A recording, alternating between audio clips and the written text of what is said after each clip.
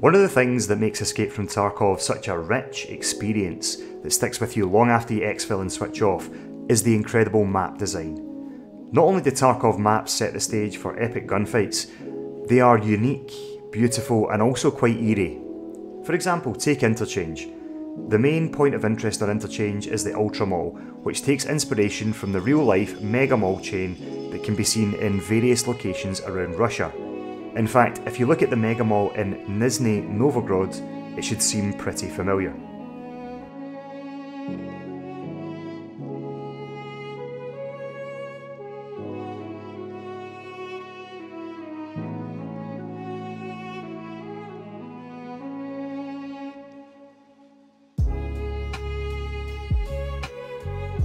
These malls are anchored by huge brand outlets including IKEA, Adidas, among others, many of which make it into the map, albeit with very slight name alterations.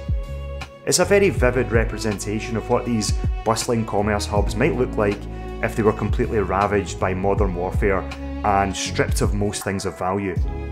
With makeshift medical facilities dotted around to care for the wounded, not to mention the corpses of some of those who didn't make it. The realism, the beautiful rendering of this real-life mall, it's extremely immersive and quite spooky to be honest with you. I remember around the time I began playing Escape from Tarkov, I immediately gravitated towards Interchange. I just loved hanging out at the mall, especially around Idea, where I found my very first Tetris. Around that same time, me and the missus took a trip to IKEA in Glasgow, where we live. As we wandered from aisle to aisle, I remember looking around and picturing the place looking like it does in Tarkov, like it would if a huge war had blown through and left the place devastated. I don't mind admitting, it gave me a slight chill, and I thought, wow, this game is really working its magic in me, and I couldn't wait to get home and get back on my next adventure to the Interchange Mall. Another creepy structure that mirrors real life is the health resort that sits in the centre of Shoreline.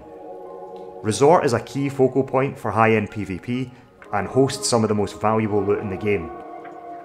The eerie image of the building is based on the real-life abandoned sanatorium Strelna, which is located near St. Petersburg in Russia. After discovering this, I had a poke around for some footage inside and I was able to find some. I'll link to that below if you want to view it in full.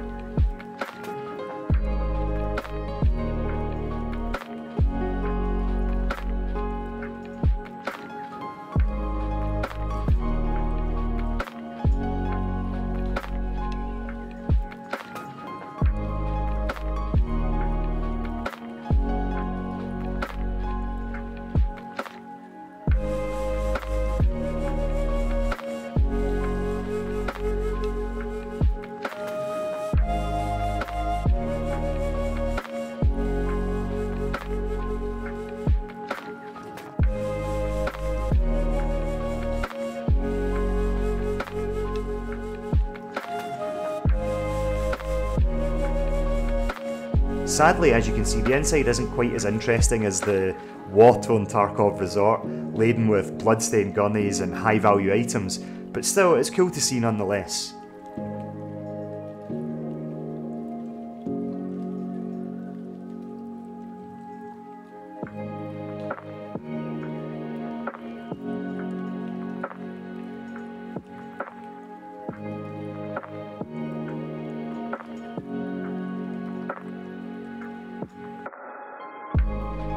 Tarkov is a game that creates tremendous feeling in the player.